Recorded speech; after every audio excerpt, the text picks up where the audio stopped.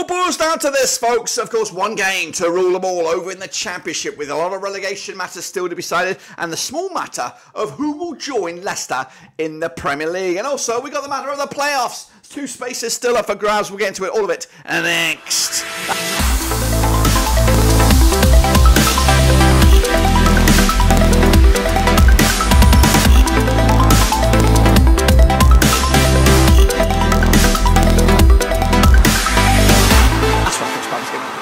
Today is matchday number 46 over in the Championship. We've been there, we've seen it, we've done it, of course. Now it's the time to wrap this season up with a Dickie Bow, who, of course, will be celebrating, who will be, of course, crying in their coffees. It could be me, guys. It could be bloody me. We'll get into it, all of it, in a second, of course. Big shout out to the VIPs. They are the patrons, you know who you are. And again, if you're new, smash it up the old subscribe. Before we get into all of that nonsense, we're going to recap, of course, last matches between in the Championship and see how we got on last time around then. So here are we. Go then, guys and gals, of course, recapping the results on your screen now. Who'd have thunk it? Of course, QPR with a big, was it 4-0 demolition job of Leeds. Not only did that secure QPR's safety, pretty much anyway, but of course dented significantly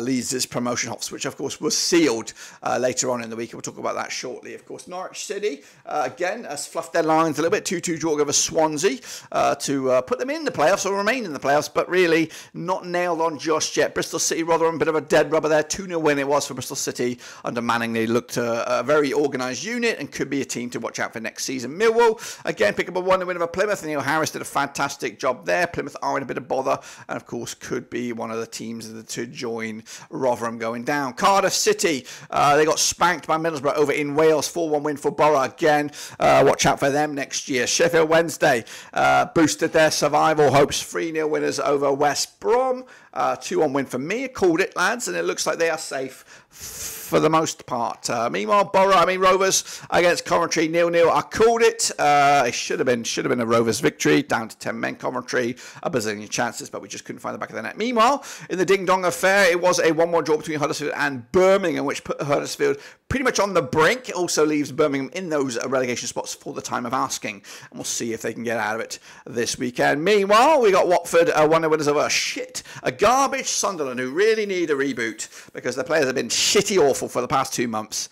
And of course, coming to this week's action with some stuff on the line, and they've got no form whatsoever. Meanwhile, Southampton the same. What's gone wrong with them? 1-0 loss to Stoke at home. Of course, they were competing for the top 2 just about 10 days ago, but now they're of course looking to just get some form heading into a busy playoff period. Hull, of course, picked up a thriller and against Ipswich. 3-3 it was in the final score. 2-2 in my eyes. Of course, keeps Hull's playoff dreams on track, and also nudged Ipswich a point closer to playoffs. And Preston did get spanked by Leicester 3-0 win in their own backyard, and of course Leicester secured the title. So where are we now? Of course, well, we're here, guys. It is Leicester. They are promoted, done, and they are champions. They cannot be caught no matter what. Ipswich are in a very, very comfortable position, a point or more, and they're in the Premier League again. It will be back-to-back promotions for Ipswich. It will be back-to-back promotions for McKenna, and what a fantastic job it would be for them to do it. The only way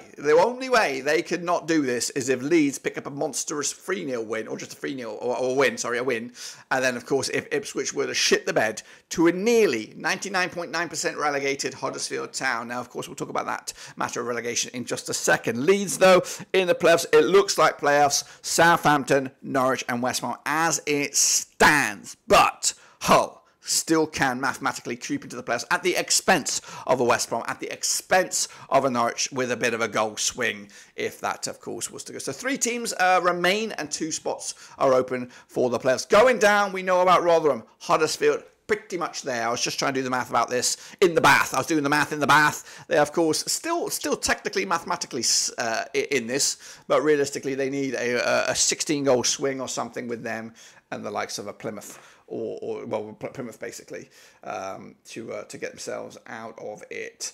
When you think about it, if Birmingham were to lose and then Huddersfield were to win, 48 points, yeah. I don't know. It's unthinkable that Huddersfield really get out of this. They need a massive goal swing, and they've got their Ipswich to play. So I don't see it. I just don't see it. So Birmingham, Plymouth, Sheffield Wednesday, and Rovers compete for that final playoff spot, or to avoid that final spot. So 1 of 4 will go down. Birmingham currently lie in that relegation spot. Plymouth, of course, also in that discussion, and Rovers are not out of it at all by a long chalk. So those are the situations right here, right now. What about the situation, of course, in the Super Brew? Well, we're going to have a look at that right about now, of course, as we gear up for the final full fixture list. Taylor B picking up at 19 points. Well done them. 17.5 for 37.7. And W and G fan 15.5. Well done to all you guys, of course. And the leaderboard currently sees Steffel currently tops the charts for 70.5 points. James P. 462 with Summit at 2018 460. So 10 points separates first from third. Of course, there's 12 points here, plus another 4 or 5. So there's around about 17 points left in this title race. So realistically, we're looking at Steph Ferris 77 and upwards for the title over in the prediction league. Well, actually, tell a lie. With the Super Brew, there's a shit ton of points on for. I don't even know what I'm doing. Been doing it 45 weeks of this season. I still don't know what I'm doing. Anyway, forget about that. Just keep on predicting. You just don't know. So here we go into the final game of action over the in the Championship. And we're going to start right at the top of the shop there with Stoke up against Bristol City. Bit of a dead rubber, nothing on this game. So let's get cracking now. These two sides played each other 18 times in 1984. 7 wins for Stoke, 8 and 9 wins for Bristol City. 2 draws, of course. Stoke 3-0 win their biggest, scoring 19 goals in those 18 games. 1.06 goals a game on average. Bristol City 2-0 win their biggest, scoring 22 goals in 18 matches. 1.22 goals a game. Bristol City ending up with a good bit of form right here, right now. Unbeaten in at least the last 6 games. 75% form for them right now. They're 11th with 62 points for the campaign. Stoke, 58% form for them right now. Just one defeat in the last 6. They've also grinded out some results. 53 points for the season, 18th in the table. They will be back next season. Last time around, they're over at the Bet365. It was a 2-1 win for Bristol City. However, just the one win of the last 6 for the home side in this score, and that's when Bristol City beat Stoke back at Thrashton Gate back in November. Stoke coming into this on the back of that 1-0 win over Southampton. Back-to-back clean sheets for them. Maybe, just maybe, they've turned a corner under Schumacher. Bristol City, though, come into this again unbeaten in the last 6. 2-0 winners last time around over Rotherham. The odds for this one, then, we're looking at Stoke coming at you 21-20 for the victory. 25 is the draw. 11-4 is your away win. Of course, pressure's off here now. Pressure is off, and I think we'll see that in this game. Stoke will come out on top with a 3-1 win, and maybe, just maybe, give a Schumacher a big old boost heading into the off-season. Meanwhile, we go to a Stadium of Light or the Stadium of Shite. It's an off form or on the beach. Sunderland against the Sheffield Wednesday side, needing a point or more to secure themselves Championship football next season. Played each other 15 times since 1996. We've got 7 wins for Sunderland, 5 wins for Wednesday, 3 draws. Of course, the Mackhams with a big 5-0 win, their biggest, scoring 22 goals in 15 matches, 1.47 goals a game. Wednesday, though, 3-0 winners the biggest, scoring 17 goals in 15 games, 1.13 goals a game on average. Of course, over at the Stadium, like Gavin Ward will be the referee. 67% form for Sheffield Wednesday, unbeaten in the last 5. They are 20th at the moment of asking 50 points for the campaign against the Sunderland side. 33% form for them right now. Just one defeat. Sorry, one win in the last 6. They have 56 points for the season. If the season was another 5 games along, guess what? Sunderland will be in the relegation discussion right here, right now. But of course, looking to hire a new manager in the off-season with some names banded around. But these two sides did play each other, of course, back at Sheffield Wednesday. It was a 3-0 win for Sunderland back in September. Last time they played each other over in Sunderland was a 1-0 win for Sunderland back in May 2022. Of course, Sunderland 13-8 for the victory, 13-8 is your Wednesday, 25 is the draw. Everybody's backing Wednesday on this one. I'm going to go with a 1-1 draw, which again will be enough for Wednesday to be back here next season. I think that will be the easiest scenario for both. When Swansea up against Millwall coming at you over at the Liberty Stadium, played each other 18 times since 2006. We've got Swansea with 9 wins, 4 wins for Millwall. We've got 5 draws. Of course, the biggest win for the Welsh. 3-0 win, scoring 27 goals in 18 matches, 1.50 goals a game. Millwall, though, 2-0 win the biggest, scoring 17 goals in 18 matches, 0.94 goals a game. Millwall, though, 4 wins on the bounce for Neil Harris's boys. 67% form for them right now, 16 for the table, 56 points for the campaign. Up against Swansea, of course, unbeaten also in the last 4, 58% form for them, 13 for the table, 57 points for the season as well. Both in the mid-table crunch clash here. Last time around, over in Wales, it was a 2-2 draw back in August 2022. The reverse fixture at the Den back in September was a 3-winner win for Swansea. Swansea, though, odds for this one, 21-20 is your Millwall. Actually,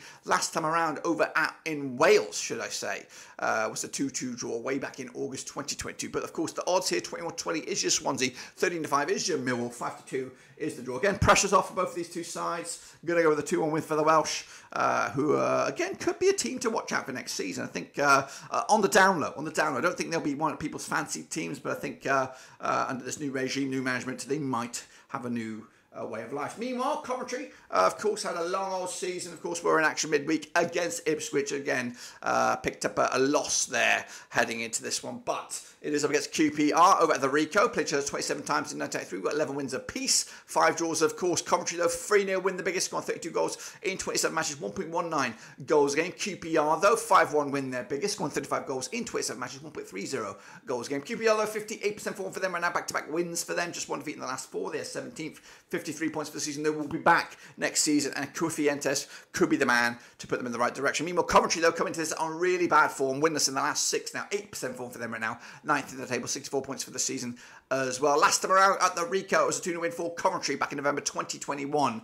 The reverse fixture over at Loftus Road back in September was a 3-1 win for Coventry, who have won 3 on the bounce against QPR, making a look at for 4 this week. 5-4 is your Coventry here, 11-5 is your QPR, 12-5 is the draw. Again, Coventry may be in shit form. QPR, of course, safe as ours is, looking forward to next season with Kofientes, but they'll lose this one. Coventry with a 2-0 win, moving into the off-season they go. And in will it be here? Ipswich Town against Huddersfield Town, who, of course, could be party and and commiserations on both ends of the spectrum. Coming to at Portman Road. These two sides played each other 21 times since 1995. 7 wins apiece, 7 draws as well. Could not be tighter.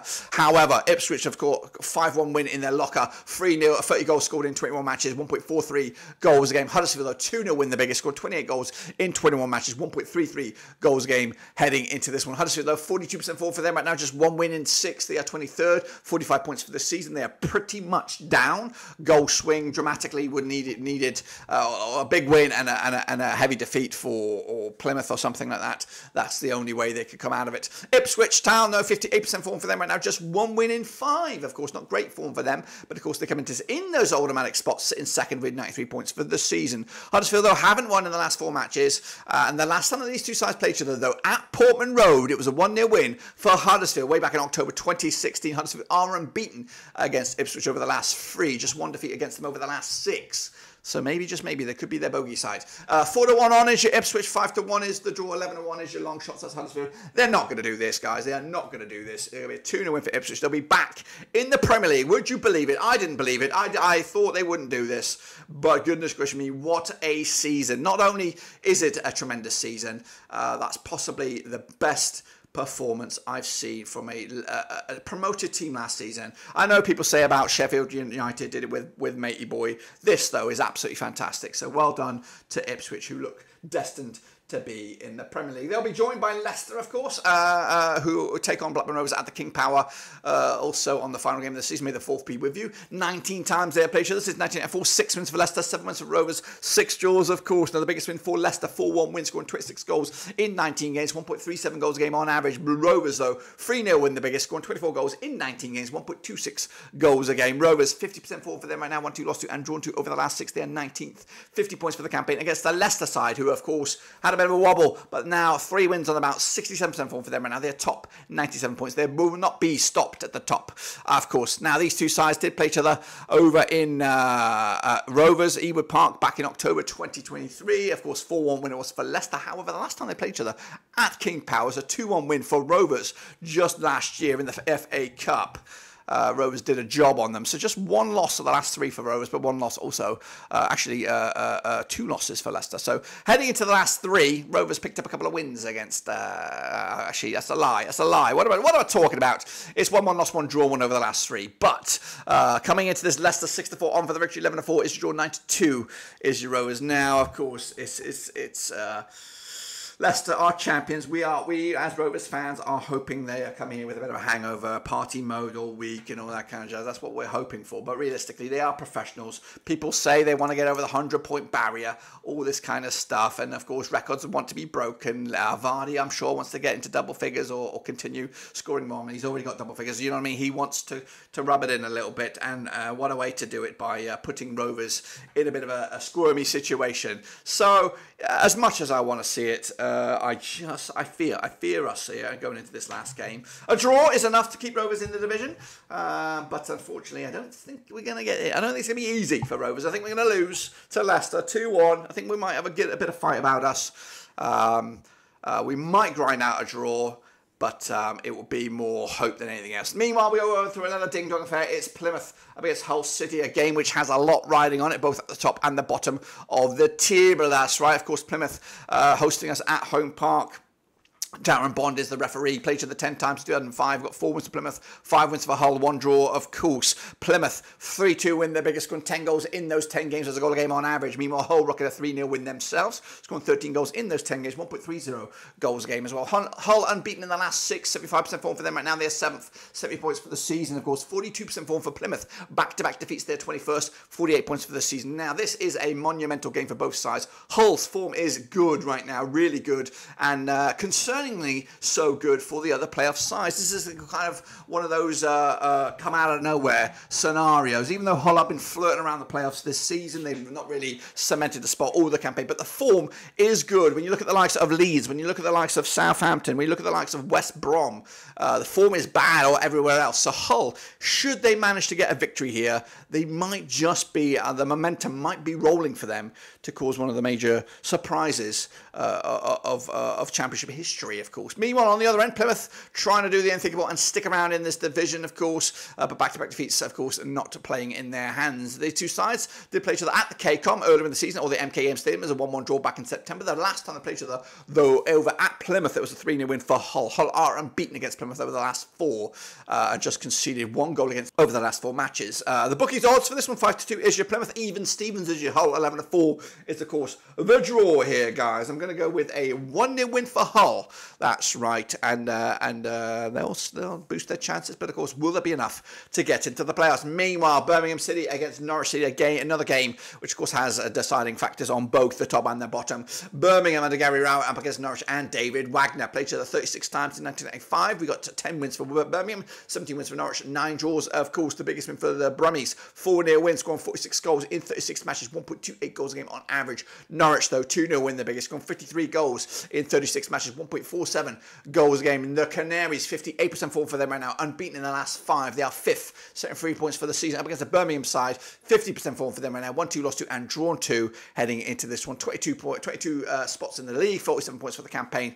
against the 5th place Norwich, 73 points for the season. Of course, last time around at St Andrews was a 2-1 win for Norwich back in August 2022. The reverse fixture at Carrow Road, 2-0 win it was for Norwich way back in September. Norwich have actually won 6 on the bounce against Birmingham heading into this game, and of course the situation in the table is thus. Of course, a draw is enough for Norwich to secure themselves into top 6 and into the playoffs. The only way they'll fall out of the playoffs, of course, is if they lose by 2 or 3 goals and Hull win by 2 or 3 goals in their respective matches. There's a 7-goal swing between the two sides, so a defeat from Norwich and a win for Hull, 3 or 4 goals either side, and then of course we're looking at a bit of a surprise there. But the bookies have this one at Birmingham, 13-10 for the victory, 2-1 is your Norwich, and 5-2 is the draw. Birmingham on the flip side, down the foot of the table, they need a win. They need a win. A draw is not going to be good enough because of course their goal deficit between themselves and Plymouth is not in their favour, so they need to win this game. Which way am I going to go on this one? I am actually going to go with, I think, the Brummies to get a point here, which means I don't think it's going to be enough for me, and we'll get to the calculations in just a second. Into the other 4 games here now, not much really riding on these ones, but it is West Brom up against Preston. West Brom could fall out of the playoffs. They need a win, of course, a draw. I don't think a draw is good enough, but anyway, taking on Preston at the Hawthorns. 22 times they have played each other since 2013 wins for the Baggies, 7 wins for the Nobbers, 2 draws, of course. 4-0 win, the biggest for West Brom, scoring 36 goals in 22 matches, 1.64 goals a game. Nobbers, 3-0 win, their biggest, scoring 21 goals in 22 matches, 0.95 goals a game. Both sides guys coming to this in pretty shitty form. Preston losing 4 in the bounce, finishing 10th right now, 63 points for the season against the West Brom side, who are 6th, 72 points for the season, 3 defeats on the spin, and not looking good at the moment. Last time around, they're over at the Hawthorns. It was a 2-0 win for West Brom back in December 2022. The reverse fixture at Deepdale, 4-0 win it was for West Brom over Preston. So back-to-back wins, back-to-back clean sheets, 6 goals scored in the last 2 games between West Brom and Preston. Of course, the odds here, we're looking at West Brom 29 on for the victory, 7-1 is the draw, 16-5 is your away win. And again, the table suggests a draw should be good enough. Of course, that will put them in an okay position because Hull would need 11 goal swing on that one. But a defeat would put them in a bit of a pickle. But it looks like West Brom should be there. But we'll see about that. And I think I've got them coming through this one against the Preston side, who look a bit shit. 2-0 win for West Brom. Comfortably done. Maybe even challenging for that 5th spot with a win as well. Meanwhile, Middlesbrough up against Watford, dead rubber here. Nothing much on this one and something to explore next season. Of course, Middlesbrough with Carrick, Watford with Tom Cleverley, who is now appointed official manager. Of course, played to 27 times in 1983, 8 wins for Borough, 11 wins for Watford, 8 draws, of course. Now the biggest win for the hosts, 4-1 wins, scoring 31 goals in 27 matches, 1.15 goals a game. Watford 2-0 win, their biggest, scoring 33 goals in 27 matches, 1.22 goals a game. Watford 50% form for them at the moment, just 1 defeat in the last 6. They are 14th in the table, 56 points for the season. Borough though, 8th for the table, 66 points for the campaign, just 1 defeat in the last 6. And of course, Latty Laugh scoring for fun. Last time around, at Riverside, it was a 2-0 win for Middlesbrough back in January 2023. The reverse fixture at Vicarage Road, 3-2 win was for Borough way back when. The odds here, 11-8 on is your Borough, 14-5 is your draw, 15-4 is the draw. It's going to be Borough once again, 2-1 win for them as they look to, of course, boost their chances next season, I guess. Meanwhile, Leeds against Southampton, which could be a playoff final over at Ellen Road. It is Farker up against Russell Martin, played each other 38 times since 1983, 18 wins for Leeds, 12 wins for Southampton, 8 draws, of course. Leeds with a 3-0 win, their biggest, scoring 48 goals in 38 matches, 1.26 goals a game. Southampton, though, 3-0 win, their biggest, scoring 43 goals in 38 matches, 0.87 goals a game. Of course, the Saints, 3 defeats on the spin for them, 50% form for them at the moment. They are 4th, 84 points for the campaign against the Leeds side, who are 3rd, 90 points for the season. They will be 3rd no matter what. 42% form for them right now, just 1 win in the last 6. Now, these two sides did play each other at Ellen Road way back in February 2023. That was in the Premier League. Both of these two clubs were in the Prem last season, but of course, you know, the potential is that both sides could be here in the Championship next season. Of course, they did play each other at St Mary's back in September. It was a 3-1 win for Southampton. The odds for this one, though, we do have Leeds coming at you. 7-4 on for the Recruit United 2 is your Saints. 10-3 is the draw. This one might play out as a draw here. Not much to be playing for here. I've gone with a 2-1 win for Leeds. But again, these two sides might meet up again in London. And then wrapping up. Already relegated Rotherham with, of course, Steve Evans at the helm. Up against Cardiff City side, who have done all right this season. Played each other 16 times in 2003, 2 wins for Rotherham, 9 wins for Cardiff, 5 draws, of course. Now the biggest win for the hosts, 2-1 win, scoring 15 goals in 16 games, 0.94 goals a game. Cardiff, though, 5-0 win, the biggest, scoring 29 goals in 16 matches, 1.81 goals a game. 50% form for Cardiff, won 3, lost 3 over the last 6. They're 12th, 62 points for the season against the Rotherham side, winless in 5, 25% form for them right now, 24th in the table, 24 points for the campaign as well. Last time around, do we have that? We're not going to bother that. 13-5 is your Rotherham, 11-10 is your Cardiff, 12-5 is the draw. It will be a 1-0 win for Rotherham, who will say goodbye to the Championship with a win. And of course, if my mathematics is correct, this is what the Championship will look like at the end of the campaign. Leicester will get that 100 points. Ipswich Town will be with them in the Premier League next season, and then it will be Leeds, Southampton, West Brom, Norwich by the skin of their teeth. In those playoffs, going down Rotherham, Huddersfield and Birmingham. Goodness gracious me, that's my take on it, guys. Not much to look forward to, I'm afraid. And I just can't wait for the season to be done with. It's been an absolute train wreck for Rovers fans, but that is it. We'll be back for those playoffs, but until then, we are done.